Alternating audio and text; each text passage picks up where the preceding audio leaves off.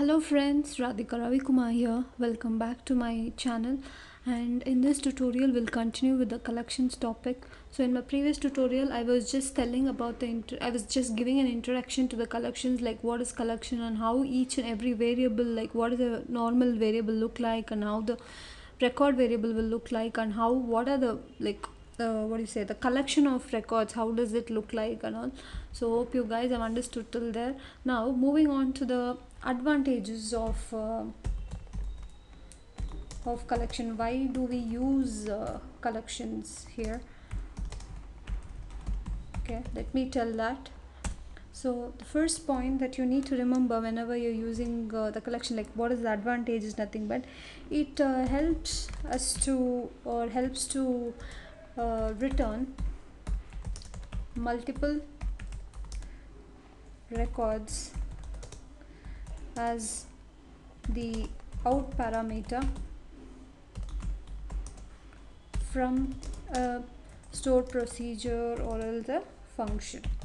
So whenever you're writing a program and you want to pass some of the values as an output from a stored procedure or function, that time you can use this collection so that it will give you multiple records as an output. So that is the reason we use collections. And the second point that we can consider is it improves the performance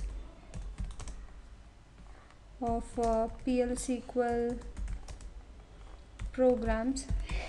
PL/SQL programs is nothing but the same thing, like the stored procedure, function, all those things, triggers, all those things. So using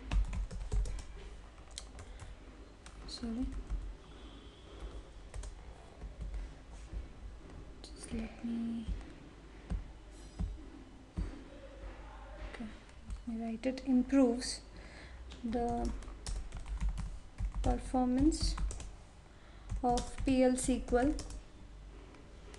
programs using the bulk binding concept.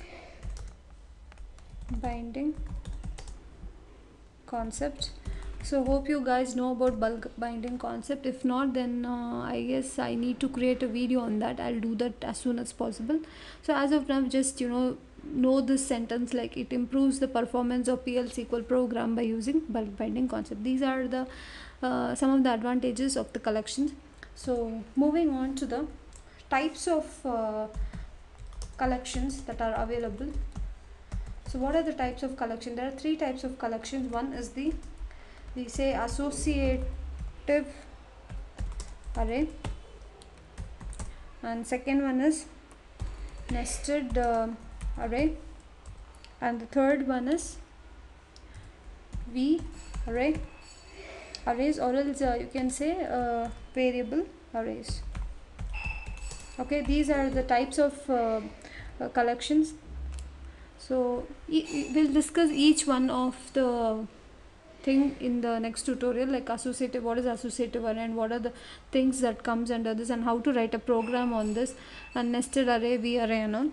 So these are the types of collection that you need to remember.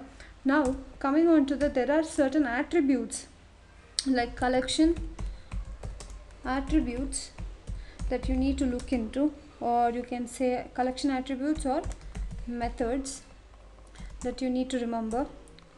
So those are nothing but there are many, like for example first, then last, then count, then comes next, prior, exists, extend. So what are these things? Okay, let me explain you one by one. First let me complete it. What are the attributes that are available? Delete, and then we have limit. So these are the collection attributes or methods. Okay, that is first, last, count, next, prior, access, extend, delete and limit. So what are these things? Okay, we'll see that.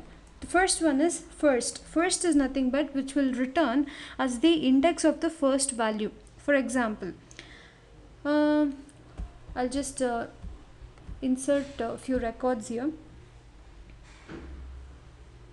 Okay. We'll consider this array. This is the first record, second, third, fourth, fifth, and all. Okay, consider these are the indexes of each record. Okay, and here is the value, something like 900, then 600, then 400, comes 100 and all. Okay, so consider this as a one record type. So what is the first? First, as I mentioned, first is nothing but will give you the or returns the index of the first value. So here if you see, what is the first value, which is the first value is nothing but 200, that is the index 2 is having the first value, right? So first will always return, like if we write like for example this entire is into a variable called var. Okay, we'll consider like that. Then var of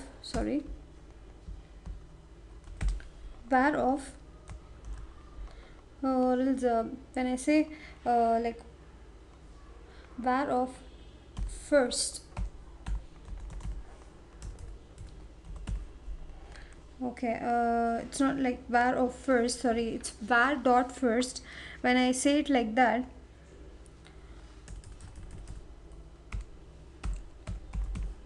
then I will be getting the value as 2 here, because returns the index of the first values. Our first value is nothing, see the index 1 is not having any value, second is having a value, right, 200. So this is our first value, and that is nothing but the index is nothing but 2. So that is why it returns the index of the first value. That is the meaning of the first. Okay, so the remaining things like the other collection attributes like last, count and all, we'll see in the next tutorial, as I'm running short of time here. So hope you guys are enjoying my tutorial and getting benefited by it. So if there are any changes that I need to do, then let me know. And thank you very much for watching, and keep supporting my videos. Bye.